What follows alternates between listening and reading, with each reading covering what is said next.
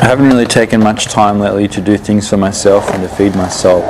Lately I've been feeling like I'm just kind of going through the motions, and I get trapped in the cycle of doing what's in front of me and being happy enough with that. And I'm not actually working on myself or working towards my goals or feeding my passion, and it's really beginning to get to me. As you get older, it's much easier to forget about the things that make you happy because you're so focused on work and paying the bills, paying rent. So often we put ourselves to the wayside and put our passions and hobbies on the back burner.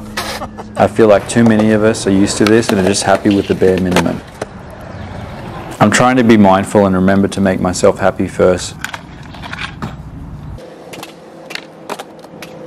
Sometimes the missing piece in life is the small things that make you happy no matter how small they are.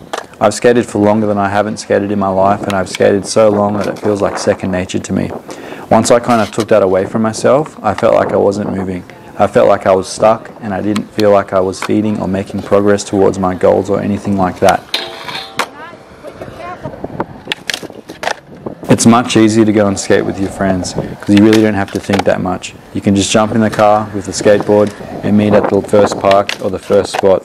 But when it comes down to skating by yourself, just really being on your board and pushing around, I feel like a lot of skateboarders often forget the importance of just being on your board and being connected and kind of soul skating in a way.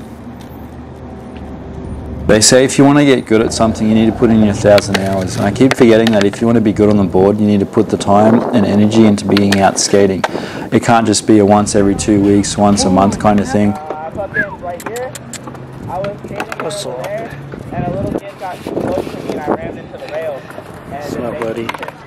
So basically an update for you guys. If you've been watching the channel, you've noticed that I do a little bit of screen printing, and I got a screen made for these boards. I got a bunch of blanks. It's really shameful because I got like 2 or 3 decent prints on these, and then the ink dried in the screen. But check it out. This is the, if that'll focus there, that's what I got printed. So just a single color print, and this is the best one. I think this is like the second one or third one I did.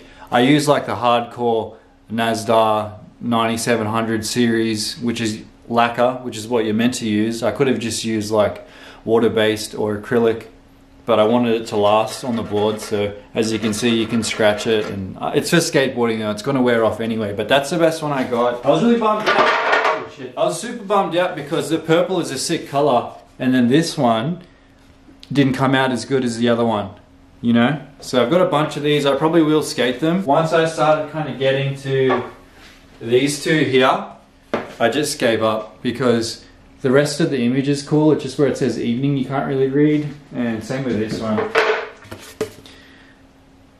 Same deal. So what I may do is I may do like a, you know when people leave stuff at skate parks and they leave a little package and they're like, if you know where this spot is, I left a package, and then people can go and find it. I might do that. The screen is absolutely rooted. The ink dried in the screen, and that's all she wrote. So if I want to do this again, I'll have to get another screen made, and I'll probably use a more user-friendly type of ink for the boards. I'm out in the bush right now. Brought the shotty out. It's been a minute since I've shot the shotty.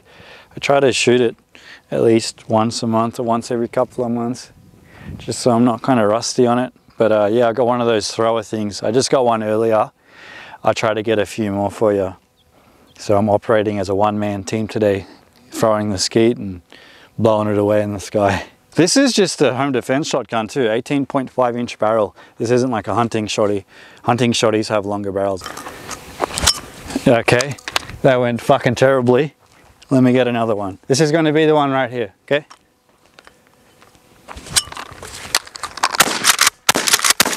I don't know if you guys got it. I hit it at least 2 times.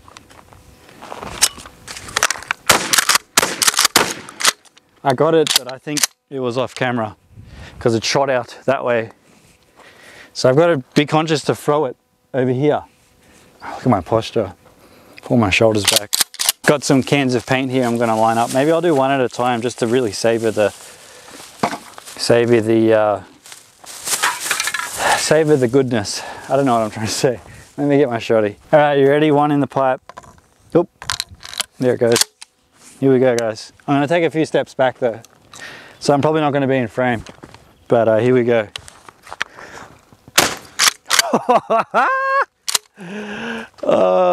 Look at the colors. Look at the colors. I kind of want to do 2 at a time. It'll make a sick, really cool clip. What color should we do next? We have a black, but that's kind of boring. And then I have like a crimson red. I feel like this is a brown. Black, okay, so I might as well do the 2 blacks together. Double, this is a double whammy, double. Oh, that one, I didn't even see where the cans of paint went. It just evaporated into the ether.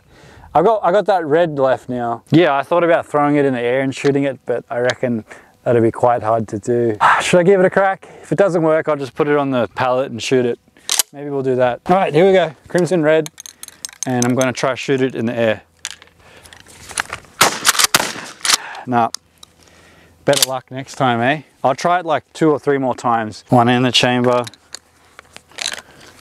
1 in the magazine, and bit of fluff on that one. Hopefully it reloads fine. Yeah, hopefully I get this go. Otherwise it'd be embarrassing.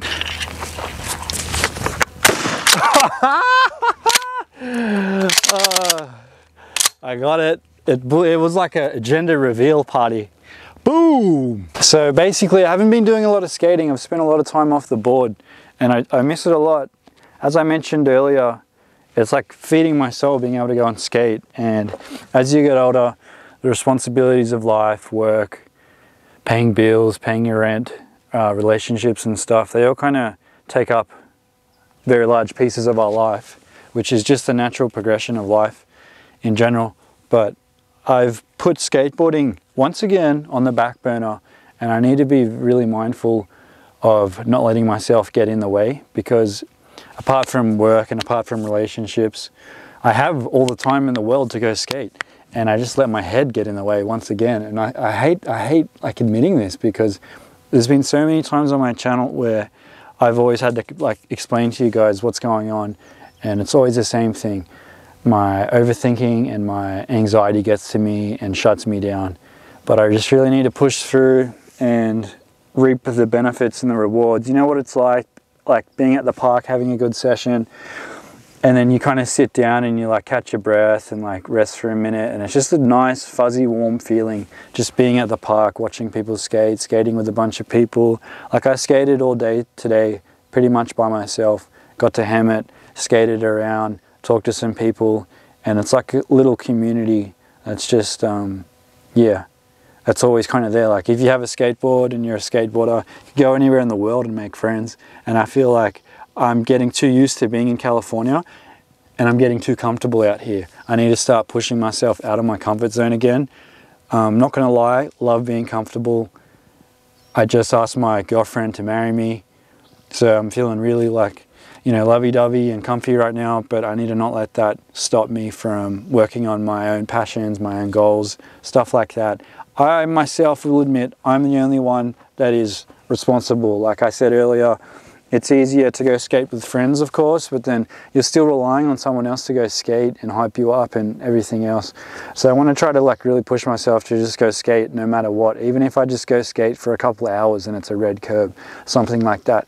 I bitch and moan about, oh, I want to go, you know, I don't want to go skating unless we go to this sick park that's like perfect and brand new. I went and skated Cal Oaks today, and you know, that's a park from like 2001 or something, and I still had fun. I still managed to like just ride my board and flow and have fun. And I got to Hammett, and it just made me appreciate like a nicer skate park even more. So that's a plan from now on, is just going skating no matter what, getting out of my head.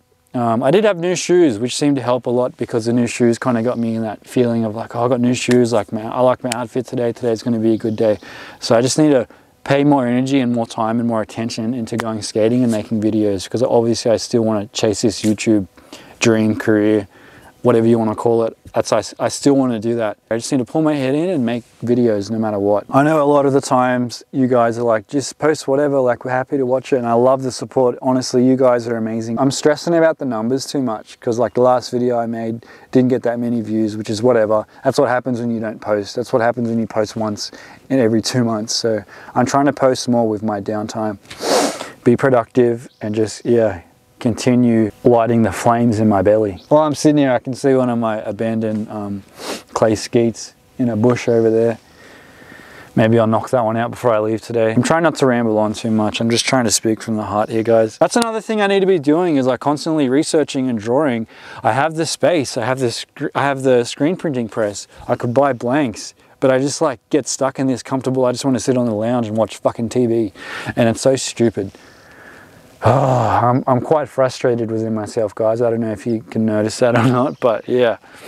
Anyway, I'm gonna clean up and get out of Dodge before the chupacabras come out of the bush here. So yeah, once again, thank you for watching the video. I appreciate it heaps. Check out Evening Mob. Yeah, I'm gonna try to step on my board more. Get on my board. Get out of the house. Stop being such a little comfortable panty waist. So yeah, thank you for watching the video, guys. Red, I want you to go to his house. Blow that joint up, don't let nobody out. Oh, get Trigger Man, bring him to me, cause I'm tired of this Trigger Man stuff in Tennessee. Now all the time while this stuff is going on, I called up another rodeo